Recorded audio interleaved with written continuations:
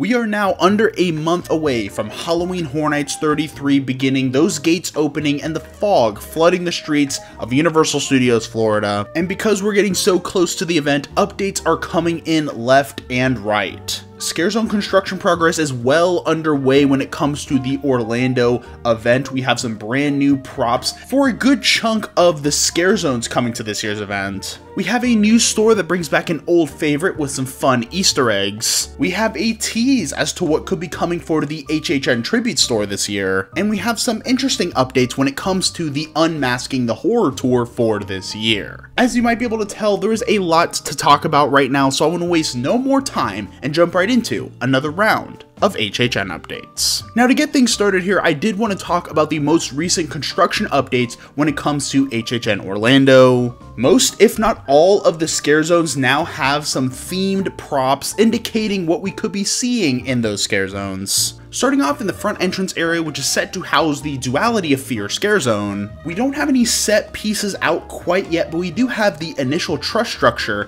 for the Halloween Horror Nights neon sign. This thing has been around for quite a while. It was most recently brought back for HHN 30 and has kind of stuck around since. It's become kind of a staple of the event, welcoming you in as you go into that first SCAREZONE. And as you can see here, we have this truss structure around the same spot that it was last year, with the same platform on the top that they had last year for Dr. Oddfellow to perform the opening ceremonies. So I would not be surprised at all if Sinister and Surreal go on top of that structure and perform the opening ceremonies for this year. Moving over to the New York area, we have quite a few updates from the last time I covered this. Last time I talked about a stage going up that looks like the one seen in the Torture Fair concept art, and it seems like with some additional set dressing that has appeared in the park recently, we can confirm that the Torture Fair is going to be located in New York. The stage has been outfitted with some brick and wood theming, a locked up Iron Maiden, which is pretty similar to what we saw in the concept art, and a banner that reads Ye Olde Torture Fair 2024. We also got the appearance of a booth farther along down the street that is very reminiscent to the ones we saw in Vamp 69 Summer of Blood. So I expect them to serve a similar purpose, housing a scare actor to perform a little scare moment, and I expect we'll see some more of these creeping up in the next few weeks. Very interesting stuff here. I really am excited to see what they do with the Torture Fair, and I'm sure we'll learn a bit more in the coming weeks about how this SCAREZONE is going to function. I'm expecting it to function a lot like the previous SCAREZONes we've seen in New York, but it is not only SCAREZONes that have received some updates when it comes to the New York area. We actually saw our first two food booths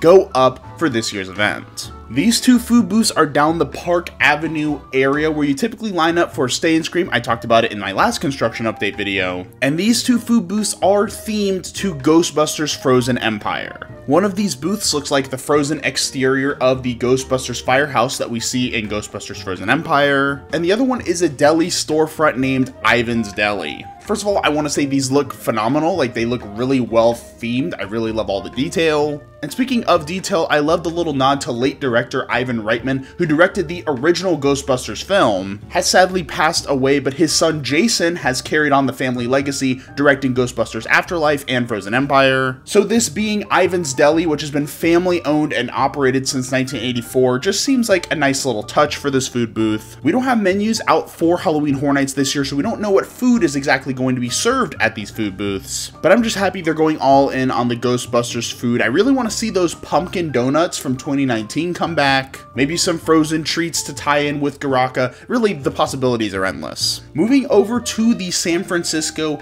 area, last week we talked about these Blumhouse logo stages that have appeared in the front and back side of the SCAREZONE. And recently we've seen more props and theming that confirms that this is going to be the location for Enter the Blumhouse. We have this really cool set dressing that looks like the walls of a house. Really big, really detailed, provides some great hiding places for scare actors. We have a set of lockers with the Blissfield Beaver mascot head on the top. This is of course a nod to the film Freaky, which was featured in the Horrors of Blumhouse back in 2022. So based on this, it seems like we can confirm that Millie and or store, the Blissfield Butcher from Freaky will make an appearance in the Scare Zone. We also have a wreath of blue flowers, which are signature to the Purge franchise. And based on that, plus these barrels which house their own little Easter eggs and secrets, we can assume that the Purge is also going to be featured in this Scare Zone. Again, not too much of a surprise, they've done Purge Scare Zones in the past. The Purge is such a popular series, probably Blumhouse's most popular franchise, so it was kind of a no-brainer that they would appear in this Scare Zone. And finally, of course, we have the unavoidable Blumhouse logo, which has appeared at the top of the giant box-shaped truss structure in the middle of the San Francisco area. Now, we still don't technically have the details for Enter the Blumhouse. They did make the announcement that it's happening. Obviously, we can tell that it's happening. We're still waiting on confirmation as to what the Scare Zone is going to look like, what properties we're going to see in it. But as you can see, the Scare Zone is pretty far along. They're putting out props that indicate what we're going to be seeing, so I wouldn't be surprised if we see that announcement very, very soon. Moving over to Central Park, this is the Scare Zone that is the farthest along, and is pretty clearly meant to be Swamp of the Undead. Since I've talked about this Scare Zone, they've added tons of props. I'm just showing footage on the screen of all the little props they've added to the swamp. Reminds me a lot of what they did for Jungle of Doom last year, putting that initial foliage, initial structures, and then putting a bunch of little props here and there as we lead up into the event. And this is great. The Scare Zone looks beautiful. I can't wait to see it at night. Can't wait to see what that lighting package is. I don't think this Scare Zone is complete quite yet. I think they're going to add a little more in the next couple weeks, but this Scare Zone does look pretty much done. So what do y'all think about Swamp of the Undead? The Scare Zone looks really beautiful in my opinion. Now that's all when it comes to Halloween Horror Nights Orlando construction updates, but there has been another update in the parks related to Halloween Horror Nights. Ironically enough, this takes place over in Islands of Adventure in the All Hallows Eve boutique. This is a year-round Halloween store in the Lost Continent section of the park, typically themed to traditional Halloween, but it does also get overlays for each of the seasons, and the Halloween Horror Nights overlay has gone live themed to Lil Boo. Lil Boo's Boardwalk Boutique brings together the dingy dark carnival concept they've done at Halloween Horror Nights plenty of times before, and mixes it in with the traditional Halloween feel that is signature to the All Hallows Eve store. And while this isn't on the same size and scale as the Halloween Horror Nights tribute store, there are some fun little Easter eggs in here. As soon as you walk in, you see a clown driving a bumper car. This bumper car was featured at HHN 17, the Carnival of Carnage, and was most recently brought back for Dr. Oddfellow's Twisted Origins. Here's a photo from my Behind the Screams tour. We see Major Sweet's hat and brand new purple coat in the store, as well as a few masks from the Sweet Revenge Scare Zone. We have the cat, the baby, and the clown from Sweet Revenge. Of course, Lil Boo makes an appearance here, hidden amongst all the toys in the back of the store. And another item in Lil Boo's collection is the handbook for the recently deceased, featured in Beetlejuice. Don't think this means anything about Beetlejuice coming to the event, but I think it's a fun little nod, especially with Beetlejuice coming out in just about a month. Of course, as I mentioned, Lil Boo is back, and that also means some new Lil Boo merchandise has appeared in the store. We also got some more merch featuring that sort of punky design from previous items. Overall, I really like this new store, maybe not as much as the Dr. Oddfellow overlay they had last year, but I do really like the aesthetic, like the vibe. I'm a fan of that dark carnival feel, and I can't wait to see this store full with new HHN merchandise coming in the next couple weeks. Speaking of stores though, I do want to talk about this year's HHN Tribute Store. It's something I'm looking forward to, I'm sure it's something you all are looking forward to, and recently we got some teasers as to the potential theme for this year's Tribute Store. A couple years ago they started teasing upcoming tribute stores inside of current tribute stores, but this time the teasers are not appearing in the summer tribute store, but rather Sahara Traders, which is the gift shop for Revenge of the Mummy. Recently, in a corner of Sahara Traders, some new props have appeared that seem to be teasing what's coming to this year's HHN Tribute Store.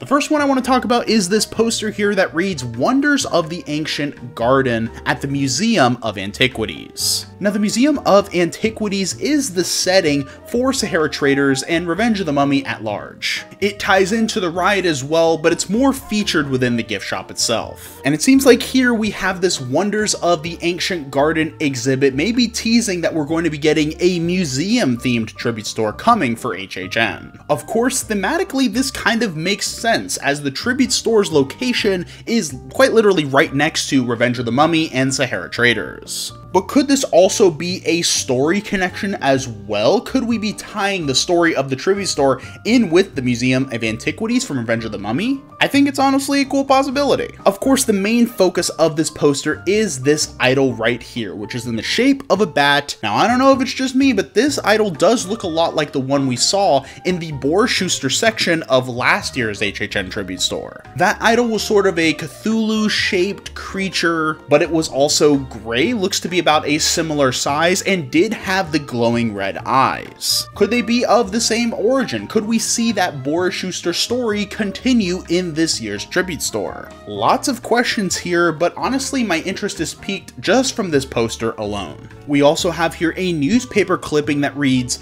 "Upcoming exhibit sparks controversy. Wonders of the Ancient Garden, an unnatural artifact with a mysterious origin." A recent acquisition by an anonymous benefactor has been donated to the Museum of Antiquities this weekend. A statue that bears resemblance to a bat, along with other artifacts, will be revealed at the opening night gala, a gathering of the city's most wealthy and elite philanthropists. Whispers of a curse have made their way to our ears here at the paper, which could lead to a very interesting weekend. Now, there are a bunch of interesting details on this newspaper clippings. For one, we have a picture of the Revenge of the Mummy ride facade with the Museum of Antiquities sign. This isn't tying into Revenge of the Mummy, the attraction, the story that goes on there. It's more tied into the Museum of Antiquities. We also see that this paper is dated Friday, August 2nd, which is this past Friday, and it also reads check back weekly. So I wonder if we're going to be seeing newspaper clippings come every single week, building up the story of the tribute store before it opens. Of course, the elephant in the room is that we have a museum-themed house, the Museum Deadly Exhibits,